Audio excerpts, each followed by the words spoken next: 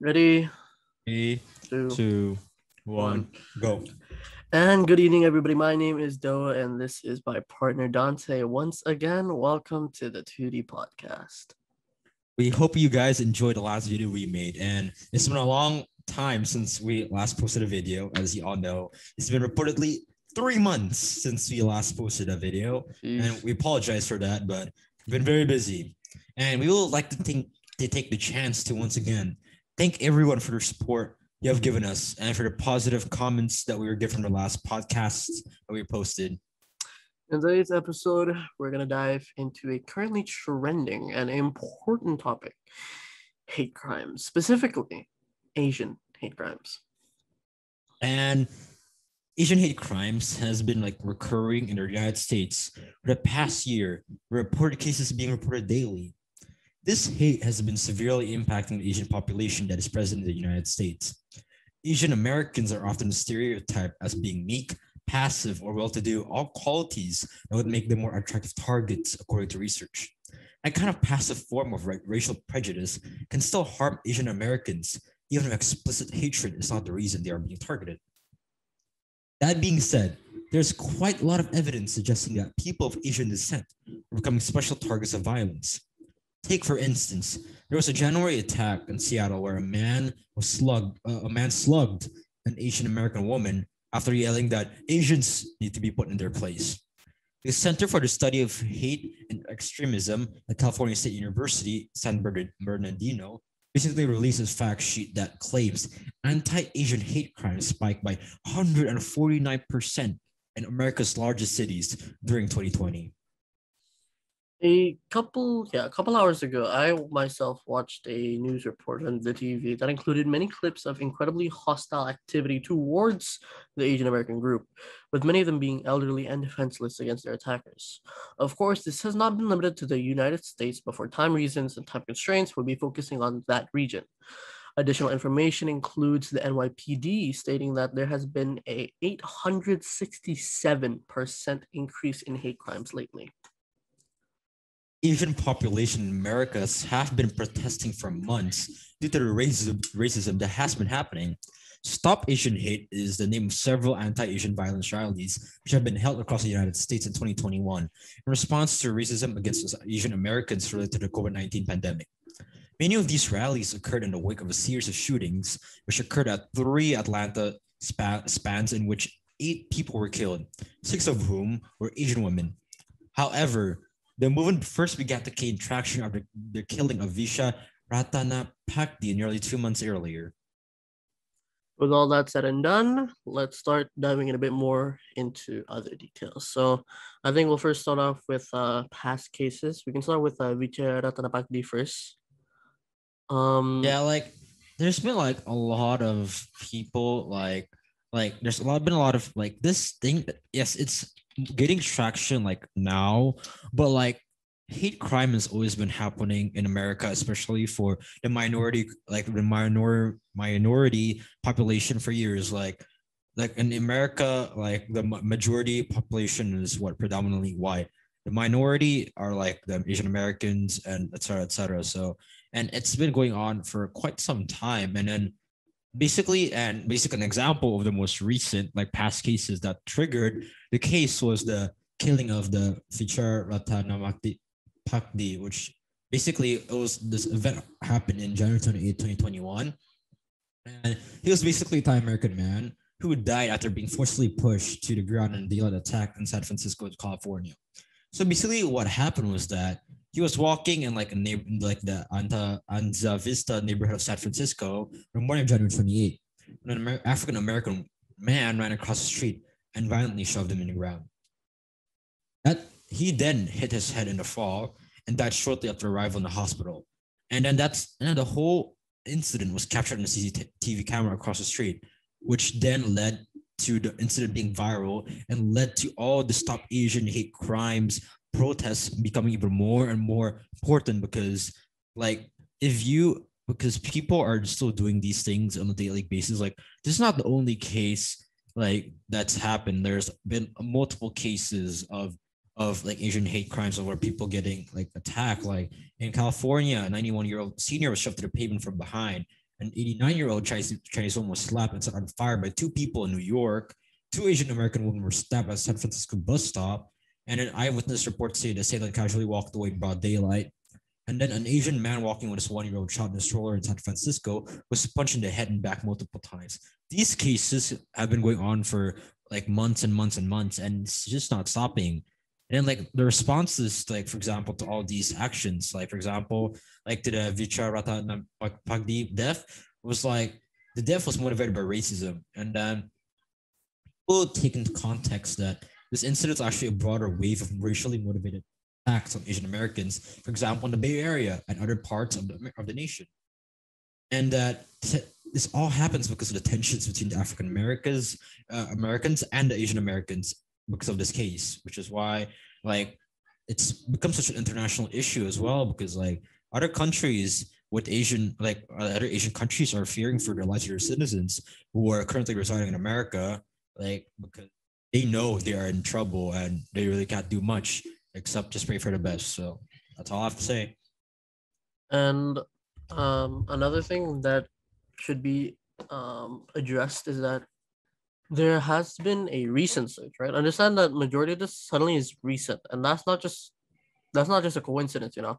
Um, the reason that one of the reasons, at least one of the reasons that there has been a huge surge in Asian hate crimes or hate crimes in general is all due to the COVID-19 virus coming out, right? So we've covered the COVID-19 before in a previous podcast, very first podcast. We know that it's come from China and that it's spread everywhere. It's spread globally. It's a worldwide pandemic now. But because of that, a lot of people tend to blame China for it, and to the point that it has been labeled as the Chinese virus, you know. And yeah, that's where the hate is coming from, because people are just like, "You're Asian. This is know your place," or "This is your fault for bringing the." That's all the things that have been said. That it's your fault for bringing the virus here. Why don't you go back? I've heard stuff like, "Why don't you go back to what eating dog stuff?" Horrible things, horrible things, and that's why Asian hate suddenly rising now. It's all because of COVID-19, and people are misunderstanding. They're just incredibly evil in their ways. You know what I'm trying to say? Dante, you think so too? Yeah, I feel the same way because of the fact that, like, you know, like throughout this past like year, it's not been a good year for everyone because of like the COVID-19 pandemic, which we addressed in our Yeah. first podcast. But it's like, yes, like it originated from China, okay? Like it all originated from China, but at the same time, like that's what people call it, Chinese virus. But at the same Yeah. time, we cannot judge them. Like, yes, technically it is kind of their fault that it happened, but at the same time, that does not make it like a vital reason for them targeting every Asian American they see in the US, because that's not fair. That's not a fair assessment. Yes, like the pandemic is going on again and again, but so you can't blame China for this. There's a lot of party at fault in this, which we will not go into, like we will not go into like detail because we already Yeah. addressed that. But like let's just say there's a lot of party at fault, so you can't just blame everything on China. Like I mean, like yes, they started it, but does not mean it's their fault entirely. And just because they started does not mean every Asian American that lives in the US Yeah. or in the world is partially or at fault for Remember, what has happened. Like you can't say that. Ratana Pakdi was what, Thai American, right? He was Thai, exactly. He's Thai. not He's not even even Chinese. He's not Chinese. Chinese. And then we can't blame that on what, COVID-19 or anything. That's just unfair. And my take on it's like, I understand to blame the place of origin, but then again, I think it's every nation and country's own responsibility to control the way it flows in their country, you know? That's why I think it's really Yeah. unfair for Asian hate crimes to stem from this. It's not fair because at the end of the day, like you can't do that because we're all humans at the same time. And like, especially in America, like what I previously mentioned, yes, Americans, they're predominantly white. Majority of their population is white, but there's also like the African Americans, there's the Latinos, there are the Asian Americans, and there are like, and then there are others, right? But yes, but that does not make it like, and Asian Americans, like they're the minorities, right? And like just because they're the minorities, that does not make the COVID-19 pandemic, like the whole China thing, that does not give them more reason for them wanting to target more of the minority population in the country. especially the African Americans. And sorry, not the African Americans, the Asian Americans. Sorry, you can't say that because at the same time, that's not a fair assessment. Because after all, at the end of the day, we are all human. Like we're all different in our own ways. And yes, we could blame people at fault. But at the same time, yes, yes, we're mad. Like that the whole thing started from China. But like we're out here, like we're here in Indonesia. But I don't like if I see like a Chinese person like walking into, I won't like beat them up. I won't like show them. I won't do that because yes, it happened from their country, but that does not mean that one person that I saw is the one who caused the whole thing. And that's not a fair assessment because what they're basically doing in America is basically thinking that every Chinese or like Asian American citizen in America is the one who is at fault for causing the COVID-19 pandemic, which is absolutely not true. Because at the end of the day, it is not just Asian Americans who are like part of who caused this pandemic. At the end of the day, it's everyone's fault for the pandemic to be ongoing for like this long. So that's not a fair assessment and a fair reason for people to contradict and to judge judge and attack Asian Americans like in where they're living. That's not a fair assessment of the world we live in now. Like we live in a free world. We live in a democratic world. Everyone is different in their own ways. And so it's not a fair assessment for people to be attacking other people just because they're different and they're the minorities. And just because people it originated from their country. That is not a fair assessment. Really is not a fair assessment in my opinion. To me, the worst part is COVID-19, a virus originating from we all know where. If a virus isn't discriminating, why are we? You know what I'm saying? Like, if we know that it can spread to anyone at any place, it doesn't start and end at the same place, then I don't understand where this discrimination is coming from. Because remember, the attacks and the hate crimes that me and my partner Dante have been saying this whole time has been targeted towards elderly people. And some of them not even actually from China, the place that the people are quote unquote hating on right now, you know? And my personal take on this is just like, I don't understand. I don't understand what goes through their minds, through people's minds in situations like this. Like, what? And it's the specific people, right? They're trying to attack a huge group, but this originated in one place in one nation, so like one tiny area in a huge nation, but they're attacking a wider group. I think that's incredibly unfair and it's hostile and it's just trespassing human rights. You know what I'm saying? Because they're basically targeting a race. This is terrorism. Asians, we are a race. We're a race of people. Like especially that's why like me and Dewo are like me and my partner here are addressing this because both of us are Asian, so we have a right to be offended at this action. Asia is a whole continent, not just the whole one continent, or three exactly. countries. It's a multitude of countries in a continent, so like that spreads throughout Asia. Like Southeast Asia, Indonesia, Malaysia, Singapore, like a lot of China, Philippines, a lot of countries. Yeah. So it's really Asians might be minorities in America, but that does not make them minorities in the world. They are actually, in fact, Asians are actually, in fact, one of the most majority in terms of race in the world. World population. Population, yeah, because this is the world. Like a quarter of the world, or like a quarter of the world ish is Asia. Yeah. So what does that say? And China has the biggest population in the world of around what, 1 billion people, 2 billion people. India also has a big population as well. Indonesia has a big population as well. So like, what does that mean? Does that make us a minority population in the world? It does not, doesn't it? It does not make us a minority. We're actually a majority.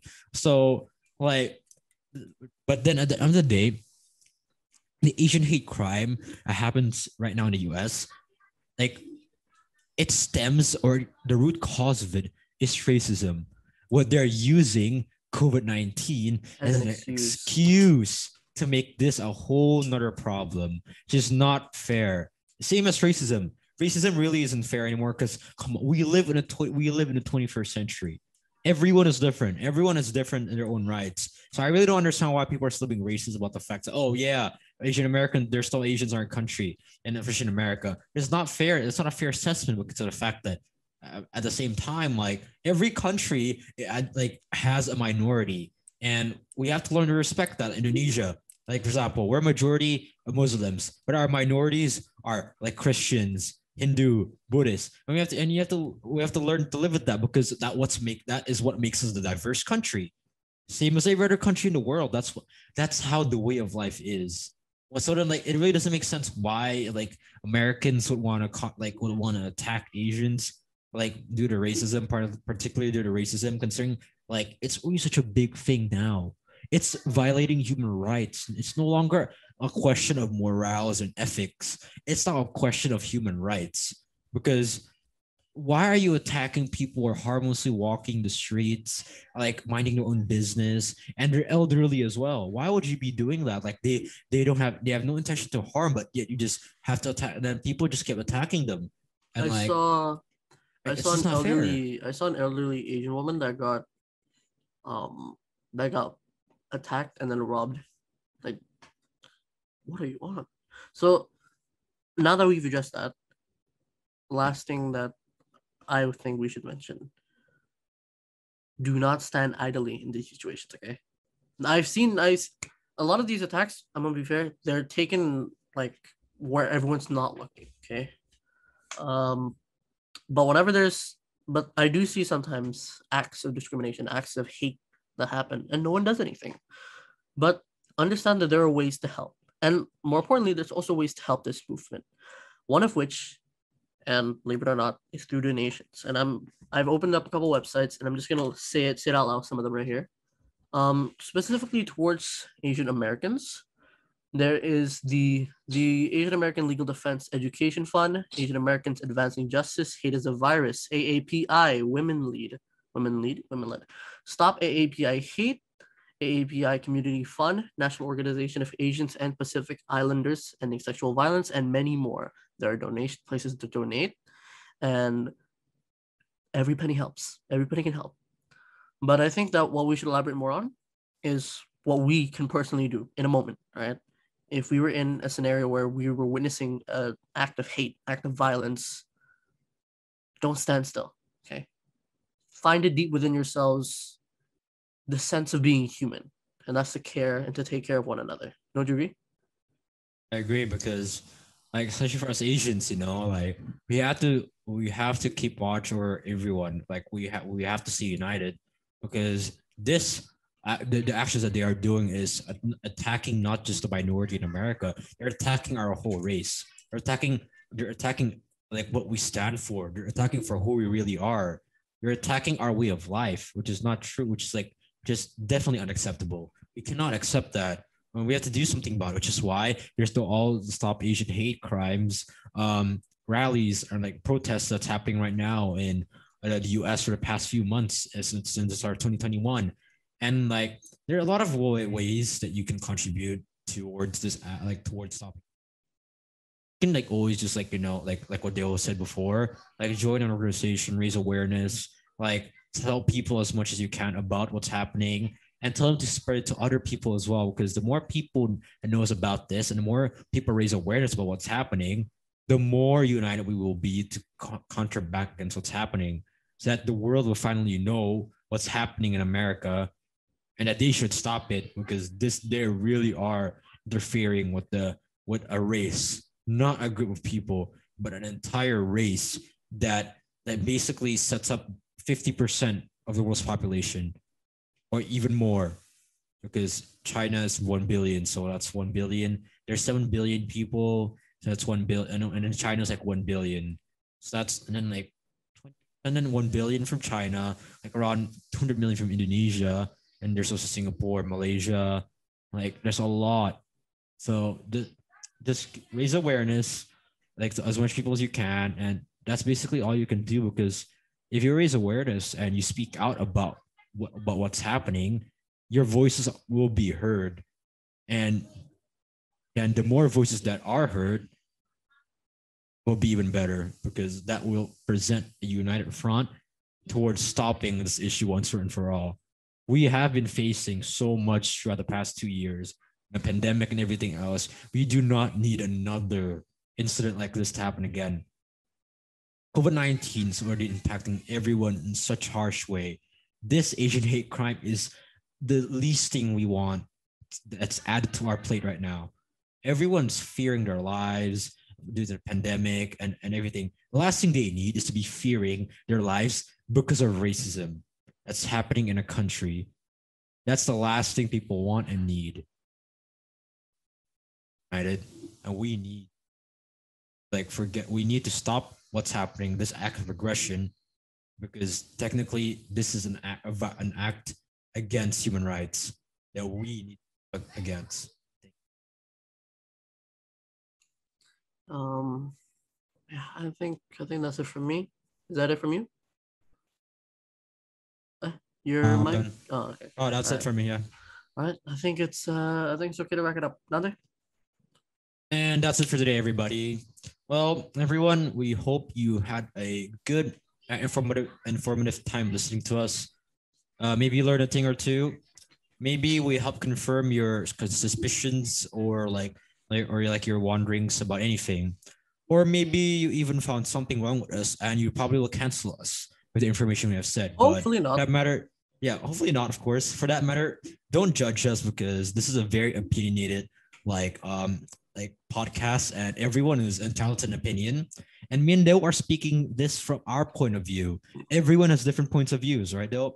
Yes. You can agree or disagree with what we say, but at the same time, do not judge us. Everyone has a right to be opinionated. We are entitled for our opinion. So yeah, that's all I have to say. And do apologize if this video is not too long, if there's not as much editing as there was in episode 3. We are going on time constraints as next week we got exams and whatnot. Anyways, and once we're gonna again, be filming another podcast. Yeah, we're gonna be filming another podcast soon. Another podcast. 2 episodes. It's gonna be longer than this one, hopefully. Hopefully. Yeah, it's hopefully gonna be longer than this one. Yeah. Anyways, once again, it's been Dante Dewo, and thank you for joining us on the 2D podcast. Have a nice day and stay safe.